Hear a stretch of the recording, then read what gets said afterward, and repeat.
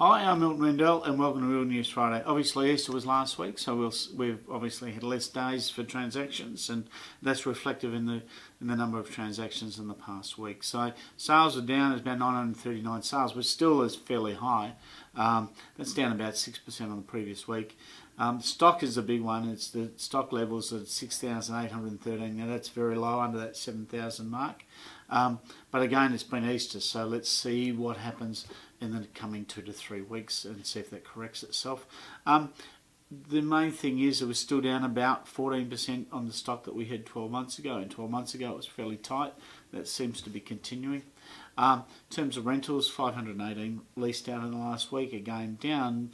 Number of rentals available, 1,994. That's up a little bit, but we'd expect that again, Easter.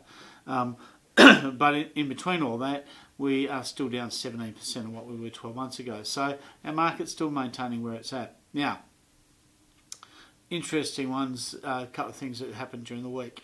Reading and speaking to some other agents, we've seen now a sad or tragic, I don't know which way you're going to describe this, that we're seeing property managers being intimidated at home opens, for viewings, and this is a sad occurrence, and people are now getting threatened if they don't get properties, and trying to get priorities and things like that. So hearing a couple of incidents over towards the Mirrabooka way, so sad to hear that, and hopefully those sort of people disappear. It's a good way to qualify a tenant, I suppose, but it is tragic to hear that we're getting to that sort of level in terms of, but others would say that's through desperation, but to threaten a member of a staff member about it, whether they get a property or not, is inappropriate. Anyway, moving on.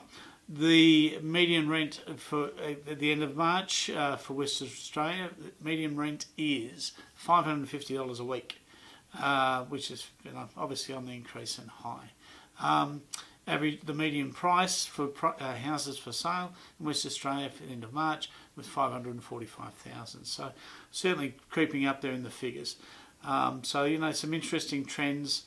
Obviously pressure's still out there in the marketplace, and that will still continue. Today I just want to finish off with something really quickly. Just our thoughts are with all the people in the north of our state.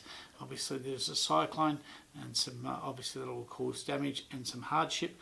From all of the team at Real Estate Plus, we wish all those people hopefully everything's safe, and that it's minimal rather than some of the things happening. But we're thinking of you and the families associated with those stuck up north at the moment in these cyclones and terrible weather. All the best. We'll catch you up again next week. All the best.